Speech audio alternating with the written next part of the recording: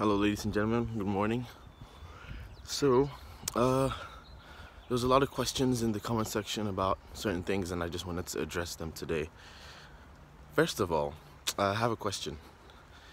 I want to see who can guess what I had for breakfast.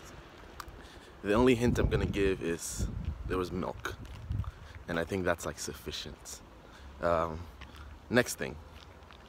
So I want to see your answers in the comment section. Second thing is a lot of questions and emails that I've been receiving, literally hundreds of them, have been answered on this channel somehow. So try to take time to just like go through the videos or search it up.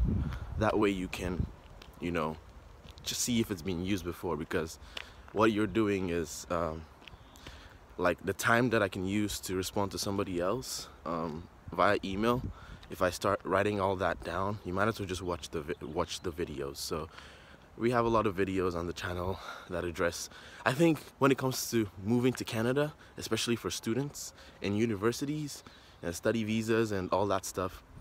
I think we've covered most of the questions, I think we've answered most of them. So just do us a favor and actually just do us a favor and check. And if you don't see something, then for sure we'll be more than happy to see how we can work it out.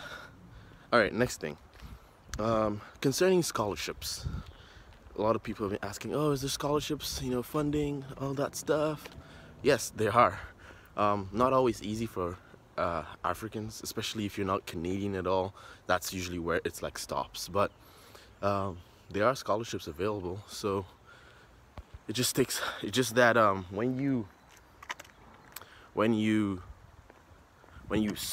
click on the links, because I'm gonna put all the links in the description below.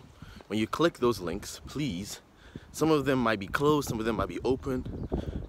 Like you go on and they'd be like, oh, the deadline has passed. Don't lose those links, literally, because every term new scholarships, new awards, new bursaries get offered.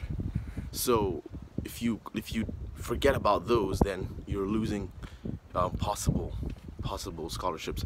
I've done a video like this before where I posted a bunch of scholarships in the description below, and I don't know how many people use them or not, but try to do that and see if it works. And some are for masters, some are for undergraduate studies, so there's a lot of options out here. So I hope that helps out, because I've seen so many questions about scholarships.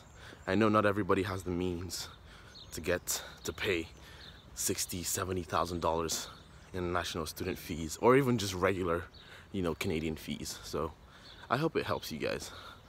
And that's pretty much it for today. One other thing is that I wanted you guys to comment in the comment section below. Tell me what you want me to talk about. Like, I want to see your ideas, what you want us to discuss, what you want me to, talk about, what video you want us to make. Give me your comments. So, yeah, so you guys have about 2 things I need you to do for me. 1, can you guess what I had for breakfast? And 2, yeah, what do you want us to talk about next? Have a wonderful day. God bless you. See you guys later.